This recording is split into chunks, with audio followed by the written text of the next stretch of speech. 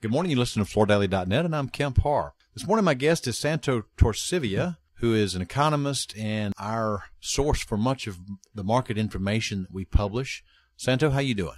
I'm doing fine, Kemp. Good to talk to you. I need to start out by saying that we've been talking almost every day for the last 60 days or so. You're a speed dial button on my phone, and we've been putting together this annual report issue in May and just finished the commercial report issue in June. So we've been spending a lot of time together, and I appreciate you spending time with us today. And I appreciate my association with Floor Focus.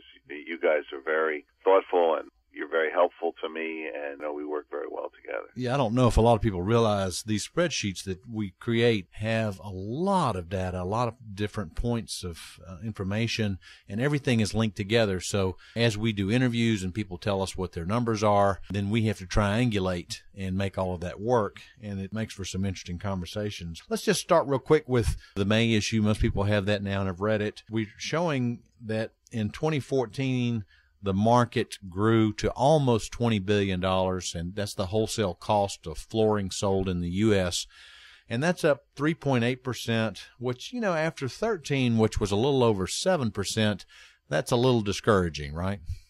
Yes, it is. The economy kind of stuttered in 2014.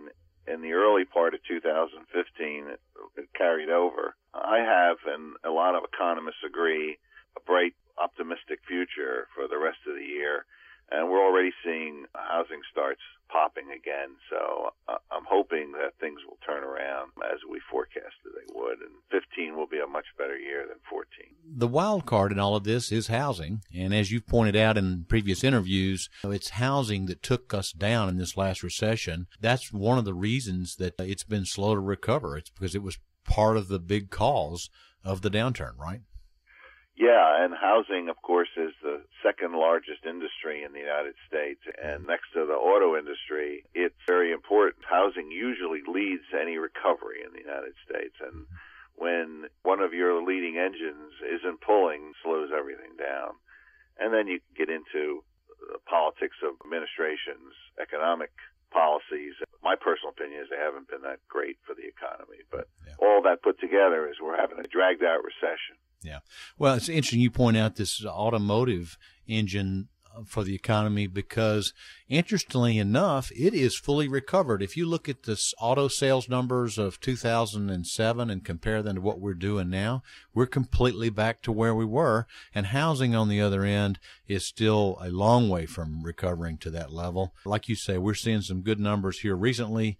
But, the call for 14 was that housing would grow, 25 to 30%, and it didn't do anywhere near that. It was single-digit growth. Yeah. Correct. Yeah, it was very lackadaisical. Commercial, however, is coming back, and you start to see that starting to really kick in. That's going to be a big help. Yeah, great segue. Our June issue is at the printer right now. Just a little sneak on that. We're calling that the commercial market in 14 grew 4.7%, almost 5%. It's over I think it's $5.4 billion is what the commercial market represents. But anyway, one of the things you want to talk about today is actually an interesting set of data points on the level of flooring sales that are imported, especially with all this information that we see around onshoring and American companies making products here in the country. So tell us a little bit about what your research is showing. Well, over the last 5 years, in every category of floor covering, imports have grown. It's either close to or half of the floor covering consumption in every category except carpet.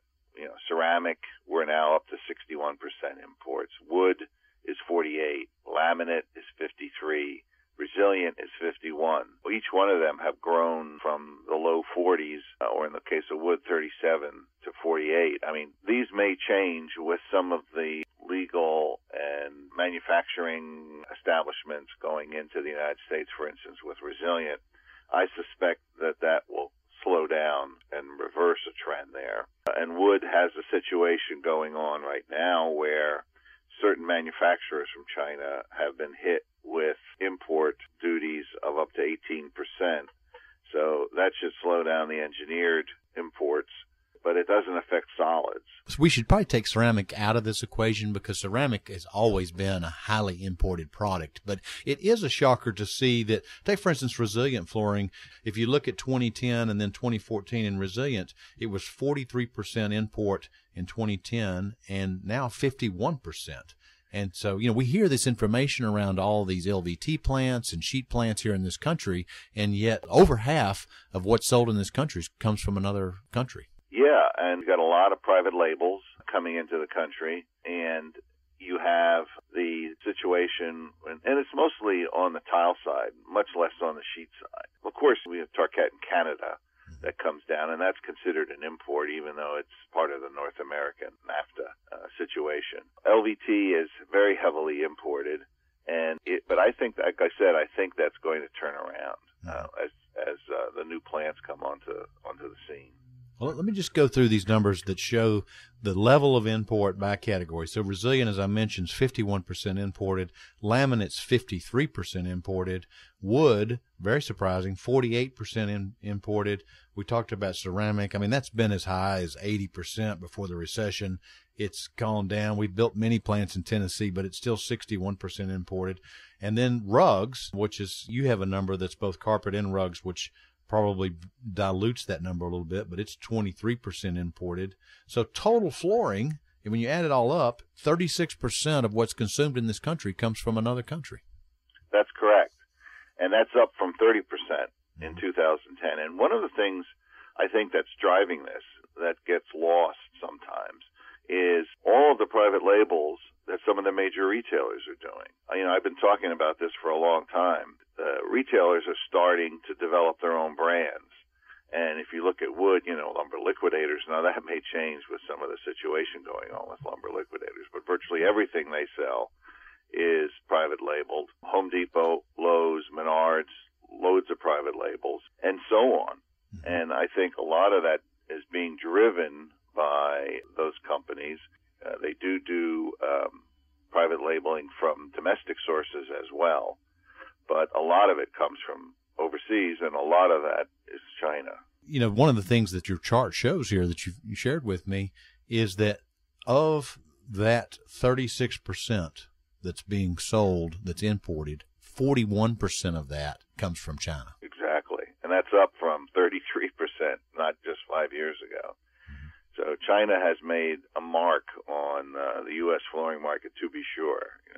Yeah. I don't want to be Captain Obvious, but China is a very big part of the U.S. flooring industry.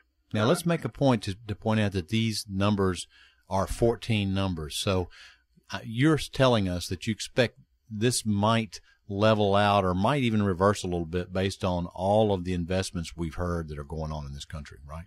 That's correct. And not to mention what the ITC has done within the wood category. I suspect, too, as new home construction accelerates, you're going to probably see more domestic production ramping up to meet the new housing needs, because it's very difficult to run a program that is so time sensitive as the new housing industry is from imports. So 2014, in my estimation, might have been the high point for recent times. Mm-hmm. Okay, so and just as we wrap this up, you do feel good about what's going to happen for the rest of this year? Yes, I do. All right, Santos, good to talk to you. Again, been talking to Santo Torcivia, an economist and partner here with us at Floor Focus, and you've been listening to Kemp Harr and FloorDaily.net.